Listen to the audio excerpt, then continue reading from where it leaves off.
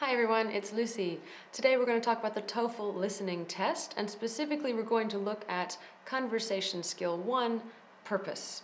So in this lesson, first I'm going to describe the task, then we're going to look at the method, and finally you're going to do some practice on your own. So in this lesson you're going to understand exactly how to complete the listening purpose type question. Okay, so first of all, what exactly is involved in this particular task? So let's take a look. You need to identify the purpose of a conversation, and by purpose I mean why did this conversation happen? Now remember that during the listening section they're going to have some extra information, some extra details to try to trick you, to try to mislead you. So it's very important that you pay close attention to the conversation and take careful notes. Okay, so let's look at our method. Now, our first step is to listen to the audio and take notes. Now remember, when you're taking notes during any sort of audio, you don't have time to write full sentences or to write down exactly what the speaker said word for word. Instead, you want to keep track of key words, key ideas, not full sentences. Okay, fantastic. So if you don't already, make sure you have a pen and some paper ready, and we're going to listen to the audio. Okay, are you ready? Here is the audio. Next, please. Hi, my name is Mark. I was sent here by the Student Advisory Office. Okay, can I see your ID, please? Sure, here it is. Okay, Mark, our system is showing that you've been late on your student loan repayments. Well, I'm actually here because I'd like to change dorms. My current one is too expensive, and with paying my student loan, I just can't afford it, which is why I've been late on my payments. So instead of a single dorm, I'd like to apply for a shared one to save money. Okay, that's a good idea. The rent will be cheaper and you'll be able to use that towards your loan. But there is a waiting list. I can put you down as urgent and that'll expedite the wait. Okay, how long will that be? With the urgent requests, it might not be for another 2 months. I see. Nothing sooner? Unfortunately, that's the best I can do. Okay, thanks. Okay, how did you go? Do you feel like your notes are a good approximation of what was said? Okay, so now we're going to look at our own sample notes. Let's take a look here. So we have some key ideas here. So student loans, late payment, change dorms, and can't afford current dorm due to late loan payments.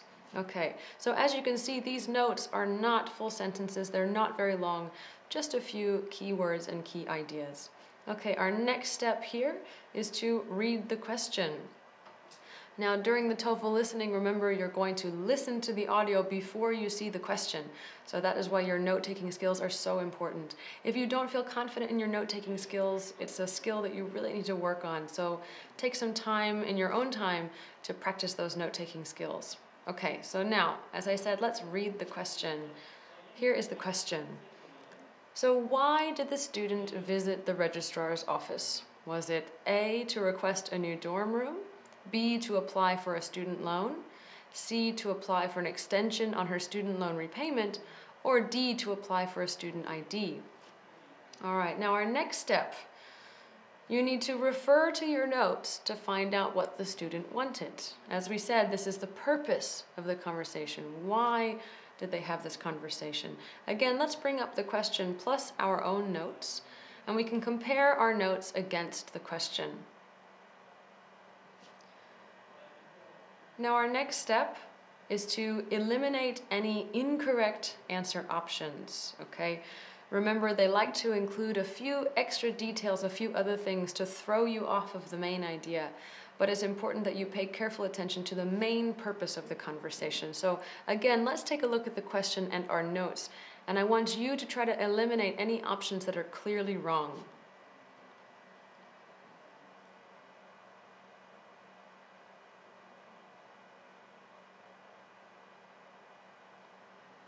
Okay, finally, our next step is to choose the answer. And again, you want to choose the one that best matches what the conversation was mainly about.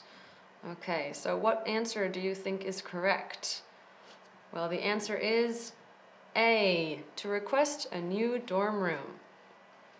Okay, hopefully that wasn't too bad, but now it's time for you to do your own practice. Now, if you don't already, make sure you have a pen and some paper ready. And remember that first, we're going to listen and take notes. Okay, are you ready? Here is your practice conversation.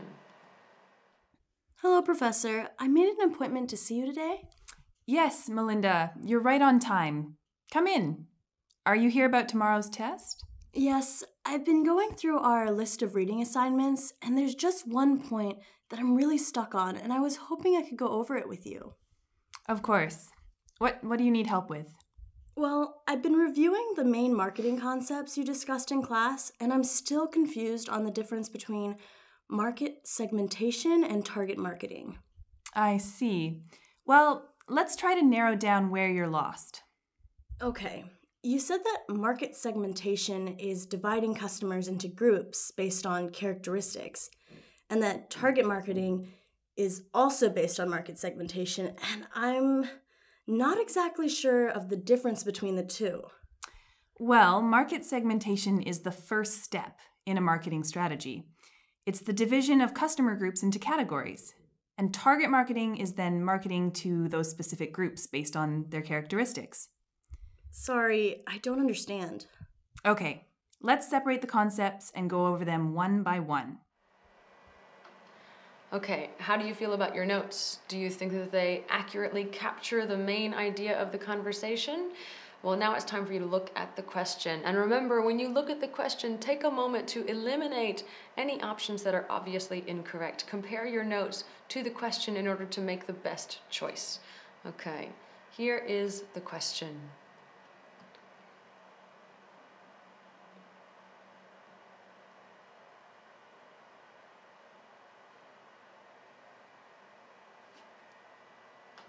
Okay, and what do you think? Are you confident in your answer?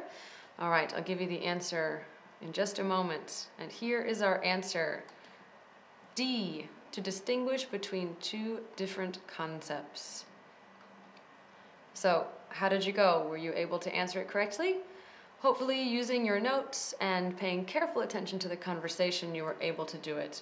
Anyway, thank you for watching, guys. And remember, if you have any questions or any concerns, don't be afraid to visit our website at e2language.com. Great. Thank you again for watching, and I'll see you next time. Bye.